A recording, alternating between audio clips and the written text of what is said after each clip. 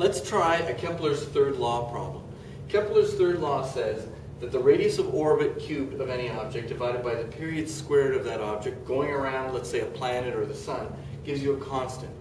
And that constant is the same for any object orbiting that central object. So there's a constant for the sun, meaning anything going around the sun has a constant that's equal for each planet. Anything going around the Earth, well, there would be a different constant, but it would be a constant, and anything going around the Earth would follow that constant. So here we are in a situation, well, I could ask you, given K and R, could you find T? There's simple problems like that. But let's do something a little more complex. Here I have the Earth, and I have a satellite going around the Earth. And I want the satellite to find out what the altitude of the satellite is for a geostationary orbit. Geostationary orbit means it goes around the Earth once every 24 hours. For us, relative to us, because the Earth is rotating once every 24 hours, the satellite stays in one place.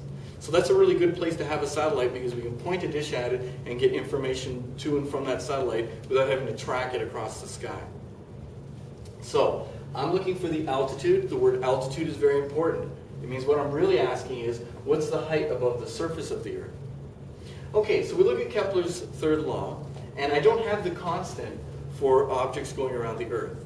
But I know every object going around the Earth has that same constant, so I can compare one object to another. Like I can say, let's look at the moon, it's going around the Earth, and let's look at the satellite, it's going around the Earth. So r cubed over t squared for the moon should be equal to r cubed over t squared for the satellite. So that's what we're going to do. We're going to say r cubed for the moon over t squared for the moon is equal to r cubed of the satellite over t squared of the satellite. And what we're going to be able to do is solve for the distance to the satellite from the center of the Earth, and then what we've got to do is subtract the radius of the Earth to find out what the altitude is. So, let's plug in our numbers. Well, the period of the satellite, it's going around the Earth once every 24 hours, once a day. So the period of the satellite is equal to 24 hours. But we've got to turn that into seconds. So we multiply by 60 to give us minutes, times 60.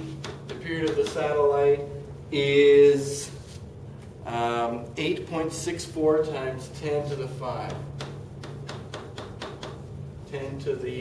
4 seconds. So 24 times 60 times 60 gives me that number. That's the period of the satellite in seconds. So let's plug all our numbers here. We know the radius of orbit for the moon, that was given. We know the period of the moon in seconds, and we're going to use this one later. So we got 3.8 times 10 to the 8 cubed over 2.36 times 10 to the 6 squared equals what we're looking for, radius of the satellite, divided by 8.64 times 10 to the 4, and that is squared. So I got everything in my formula. Remember to cube this, square that. That's a cube, that's a square. Okay, the thing with planetary mechanics is when you're solving problems, you get lots of squares and cubes and huge numbers, so you have to make the calculation several times. Make sure you're plugging it in your calculator, get the cube root here. I'm not going to do it, but in the end, the radius of orbit is 4.19 times 10 to the 7 meters. So rearrange this, solve for it, that's what you get. But that's not what I was really looking for. That is the distance from the formula from the center of the Earth to the center of the satellite. But I want the altitude. That's this. To find the altitude, I must subtract the radius of the Earth. So the altitude equals radius of the satellite minus the radius of the Earth. So it's 4.19 times 10 to the 7 minus 6.38 times 10 to the 6.